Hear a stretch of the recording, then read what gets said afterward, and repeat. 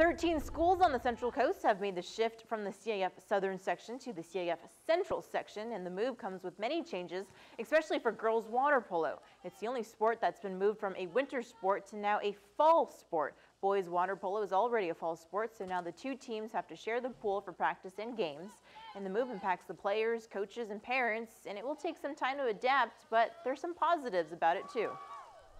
So now your boys water polo programs and your girls water polo programs are in the same season of sport. They're both playing and competing in the fall, and so we're having to stagger practice times. We're extremely fortunate to have the facility we have, but a lot of programs, that's a challenge, finding enough pool space and pool time. With the shift of the seasons for us, we no longer have a winter break we have to deal with, people going on vacations with their family.